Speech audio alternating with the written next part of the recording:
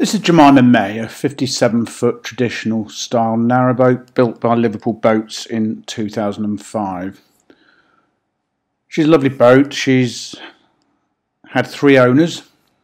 She's an old friend of ours. We sold her last May in 2017. The current owner just isn't using her, so she's come back to us for sale. In the last year, she's been re-blacked. That was in June 2017. She's had an engine service. And she's a lovely boat. I'm going to get on board now. It's just before the beast from the east is about to hit us, so it's freezing. So on we go. The gas bottles, 2 13 kilos, are housed there in the bow locker.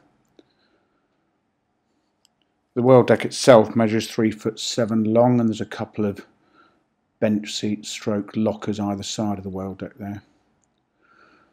On into the boat we go. She feels so cosy, this boat. I remember her from when we sold her last year, and she's just as nice as I remember her. She's fitted out in oak face ply. Lovely warm and cosy feel.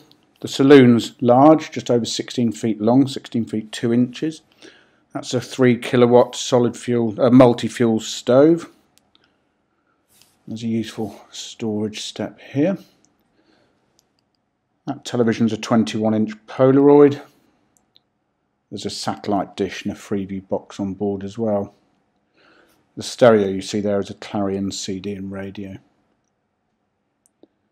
3 radiators on board and a towel rail heated by the Eberspacher diesel-fired system. And this L-shaped dinette is designed, as you can see there, to make up into a double bed, but there's no baseboard on board. You need to cut a baseboard to fit, but that's very straightforward. The table is demountable, and hey presto, you have a double berth. A couple of useful cupboards over the kitchen counter there. Just a view back down through the saloon. Good headroom on board. 6'6", Liverpool built tall boats. They're known for that. And on we go into the galley, a walk-through arrangement. Nice shapes in here and plenty of storage.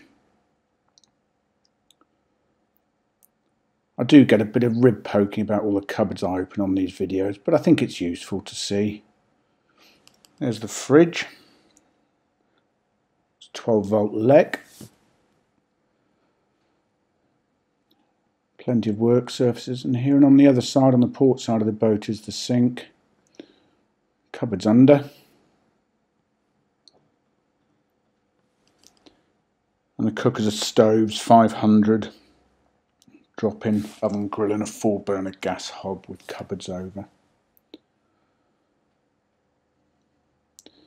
And a PG Tips product placement. There we go. I'll give them a call and see what's in it for me. Nice side hatch here. Very light boat. Big windows in here. There are 6 hopper opening bus style windows on board and 4 portholes towards the stern. Down we go to the bathroom. Lovely room this. Ceramic sink, the loos are pump out.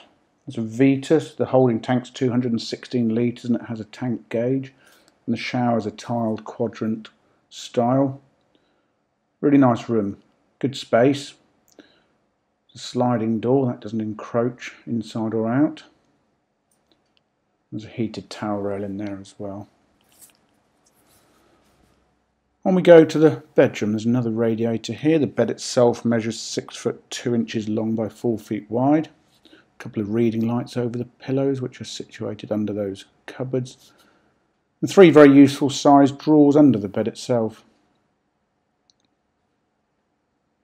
The bedroom's a good size, 10 feet long by 10 feet 6 inches long, and at the foot of the bed, 2, not 1 but 2, very good sized wardrobes, floor to ceiling, lots of storage space. And just to the right inside this cupboard, the calorifier is situated under those racks, so it's a bit of an airing cupboard as well.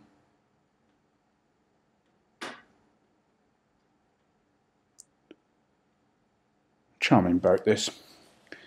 The flooring throughout, there are carpets in the saloon and the bedroom, and the galley has wood vinyl effect. in the galley under bathroom actually. The engine's situated in the stern cabin here under those deck boards. That's an Isuzu 42. It's only 370 odd hours on that. She's not been used a lot, but she has been regularly serviced.